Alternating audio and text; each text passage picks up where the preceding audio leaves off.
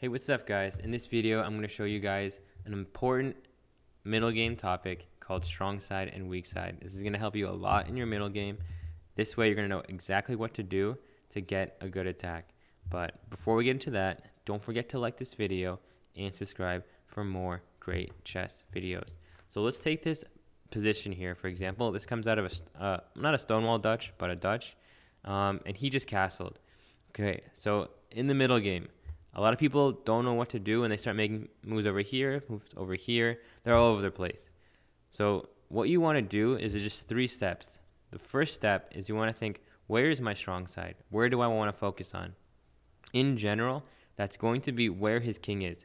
Right now his king is on the king side, so we focus here. The king's in the center, we focus on the center. The king's on the queen side, we focus on the queen side. So in this position, we have our strong side as the king side. The next step is you want to slowly or as fast as possible bring as many pieces over to this side of the board. So you're going to see in the next couple moves how I do that. Now when you do this, you want to think almost 4 moves in advance. You don't want it to be like, okay, I'm going to go here and I'm going to go here and I'm going to go here. You want to think, okay, where are all my pieces eventually going to end up? I want to get this queen here or here. I want to double up these rooks, and then I want to try to open up with like g5 or something. So let's see how I kind of developed here. I went queen e8, knight d2, queen g6, pawn push. Now another thing here, in general, when you're attacking, you don't want to trade off pieces.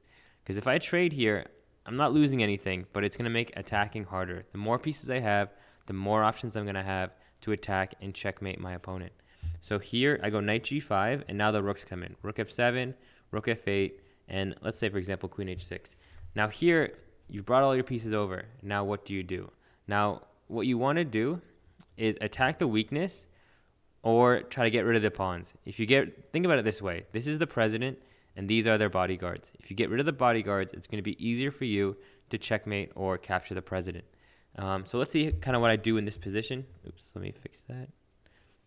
Okay, so I go f4, starting pushing my pawns, bishop c8. So he blocks this diagonal, so I reroute the bishop over here, looking at some point for some sacrifice on h3 or something. So queen h4, e5, rook f5.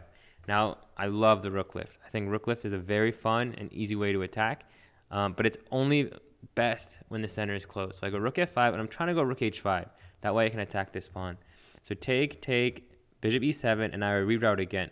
Now, remember, you have time, but also attack as fast as possible. So you got to find that sweet spot, that balance, and that's when you get those perfect knockouts. So here, I go rook h6, and now it's already over. So h3, he creates a hook. A hook is a pawn that you can kind of use to open up the position. So here I take on h3, I sack, and then here is just tactics time. So this is where all the puzzles that you do will come in handy. So check, take, and then g2, and that's just game over. So we're going to look at some more examples of if they castle on the king side, if they castle on the queen side. Remember, 3 steps. You find your strong side, you bring pieces over, and then you open up and target the weakness. All right, so here we have this position. My king is on e7, his king is on g1. So here, the strong side for me is going to be the queen side, because I have the open files and I have the c3 pawn. So remember, there was open up or attack the weakness. So here for my strong side, I'm going to attack the weakness. He's going to try to move his pieces over to my weak side, my king side, and try to attack me, checkmate me, win some material. So we'll see what happens. So I go bishop a4, rook c1, and now I'm going to bring both my rooks in and attack this weakness. So rook c7, rook c8, targeting this pawn, and he goes queen g4. Now remember, you don't completely ignore your weak side. If he attacks something that's important, I just go king f8, and now there's really nothing he can do to try to open up and attack my weak side. So knight h4, I just take here, queen b2, and this is game over. He has no attack. If I trade off, I have a winning endgame. I got 2-on-1 on the outside, and black is going to go on to win this game. So strong side, weak side my strong side was the queen side. I moved all my pieces over, and I attacked the weakness, and I broke through. All right, so this position, I've castled king side. He's quote-unquote castled queen side. So here, my strong side is going to be the queen side, and his strong side is going to be the king side. So now we're going to watch as I try to open up him, and he tries to open up me. Remember, the number one way to open up your opponent is with pawns. So here, I'm going to go a6, king b2, and b5. Even sacrificing pawns is okay, because it opens up files to your opponent's king. Like if he took here, if he went queen takes pawn, I'd go rook b8, and now he's in a line of fire, and he'll lose his queen. So he goes here, I go king over. He tries to sack a piece. And I mean, this is a pretty interesting position. It's not like won or lost. So here, now I play some defense. Now here, I have to go h6, otherwise h5, and this bishop's going to run out of squares. So h6, I'm still defending, kind of ignoring this. And then I push here. And the key is after push, now my rook comes in, and then queen c2 at some point is really, really dangerous. So this, he ends up blundering the rook, and then everything falls apart. But this is a more balanced, a more interesting strong side versus weak side battle of me attacking over here, him trying to lock it up, and him attacking over here, and me trying to lock it up. And then I found a way to break through. All right, so this position is a pretty interesting position. You'll see this structure a lot, this Fian shadow. You're going to see it in the King's Indian. You're going to see it in the Dragon. You're going to see it in the Perk, all these different openings. Normally, you don't see the pawns on d5. You see d6 and the pawn on e7, but you use the same idea to try to attack this position. So the key when they Fian shadow is open up the h file. So I go h4.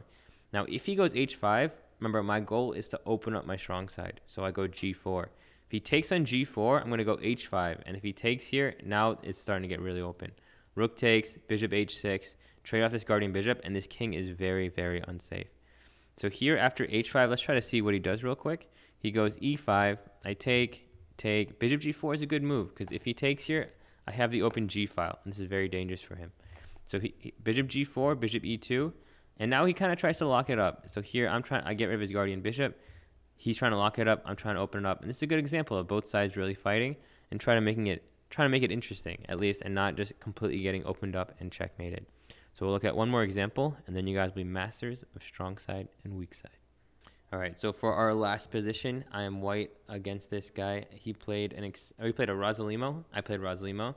We went to this variation. So remember, my strong side, where do I want to focus? Where his king is? His king is on the king side, and he's Fian shadow. Now, I can't really go h4, h5 if we both castle king side. That only really works if my king's over here. So now what I do is I just bring my pieces over and get rid of his guardian bishop. Trading off these two bishops is a very important idea in attacking the Fian shadow. So queen h4. I go knight c3 first. I want to bring a couple pieces in. I don't want to attack with just the bishop. So b3, so there's no free pawn. c5, and now I go bishop h6. Now is the time to really get an attack going. So knight d4, I take, and go knight d5. He goes rook e8, and I think the best move is bishop takes g7 with the same idea. But I do it this way, knight f6 check, take, bishop takes g7, king takes, and now take on f6.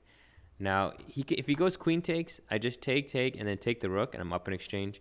A good position there. If he goes king to g8, now I have queen h6, rook takes, and now rook e8, and I have mated him on the strong side with just two pieces. Now, he could have gone king h8 and played a little bit better defense, I think, here. I think it's still supposed to be better for white, but now it's not so just completely game over, and that's why take on g7 first was better. But it's all the same idea. So remember, you have your position out of the opening. Now you want to think, where is his king? How do I bring my pieces over there? So the king, the strong side, bring the pieces over, and then open up, attack the weakness, remove the bodyguards, and go for checkmate. If you guys try this, it will help your chess out a lot. Remember, if you play with no idea what's going on, chess is really hard. Anything can happen. But if you play with the direction, with a target, with a goal in mind, everything becomes easier, and that's the same thing in life.